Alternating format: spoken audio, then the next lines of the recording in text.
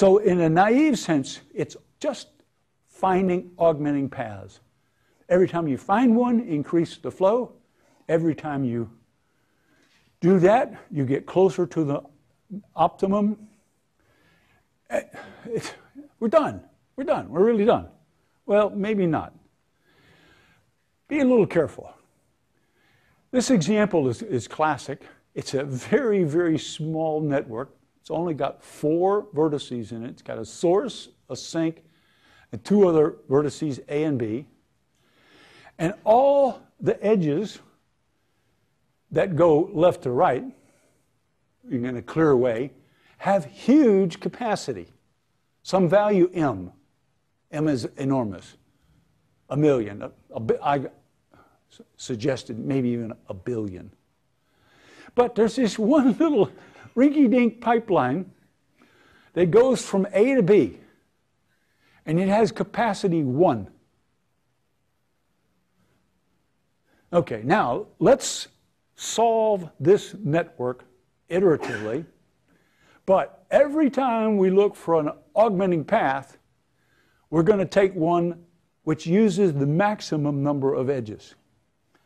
So we initialize our computation by putting flow 0 on every edge. The value of the initial flow is 0. The flow on every edge is 0. Okay, now we're going to improve it. What's the longest augmenting path that you can find?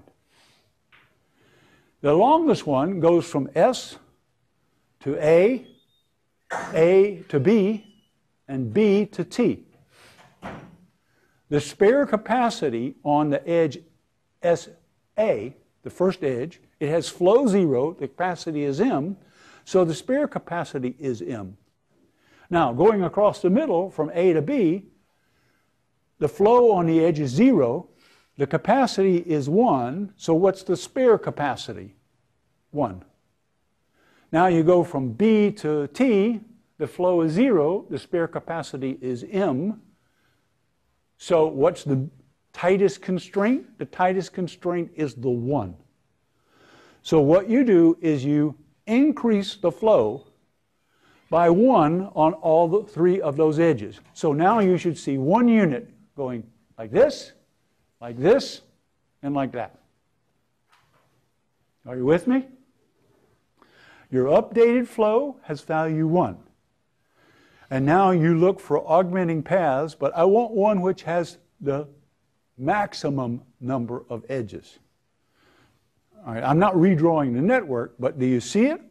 The maximum length augmenting path goes forward with spare capacity M, backwards with excess capacity, excess flow 1, forward with spare capacity M. So you increase by 1, you decrease by 1, you increase by 1, and now your new flow has 1 and 1 and 1 and 1. Value 2. Again, you look for the longest augmenting path. Now you can increase, increase, increase.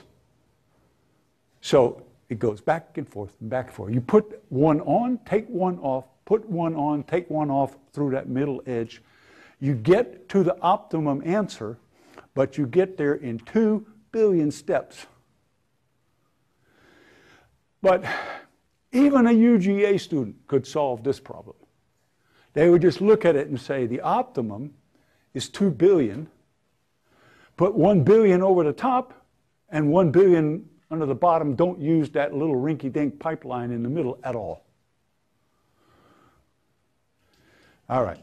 So this simple example suggests to us that there may be some advantage to using augmenting paths which have few edges, in contrast to ones which have many edges.